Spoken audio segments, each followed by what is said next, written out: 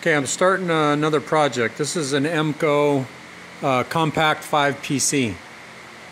I've already stripped the electronics off of it. We'll go over that in a second, but I've pulled all the stepper motors off of it, the 110 volt motor, micro switches and stuff that we won't be using. So we will be reusing these plates, the motor mount plates, and it's on its side because I wanted to really quickly show those that are taking this project on how to remove the existing control cabinet, because I won't be reusing it. There are 2 screws here, and then there are screws on the ends that come off, but there's also a bead of silicone that's running down here that kind of glues this cabinet to the back panel. So let me take you around here and show you. Alright, so what you do is, once you got everything off of it, set it up on its end, and then take a screwdriver and work your way on the bottom and start prying it out gently. Prying it out gently. And then add maybe a wedge, just another screwdriver, wedge it, and then put a big screwdriver in it, and then turn it so that the blade starts to pry it. And then you'll hear it start cracking away. Let me show you, it's off now. And there you can see the silicone. That bead of silicone that's on the back if you're going to take your cabinet off.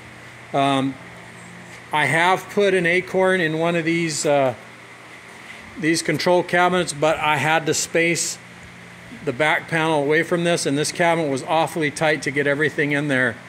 If you're doing something like clear path servos that don't have drives, you'll get a little bit more space, but I'm using lead shine hybrid stepper motors which have encoders on them, and the customer I'm doing this for, we used an external enclosure.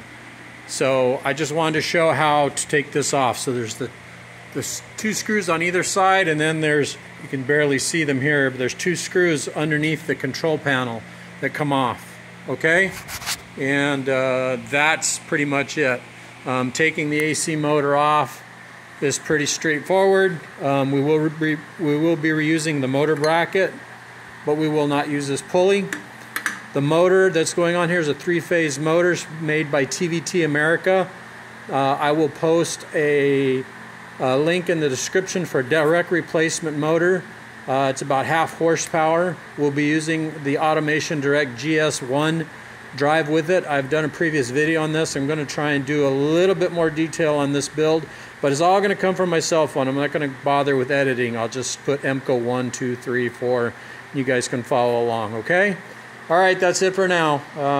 I got to order parts. Talk to you soon.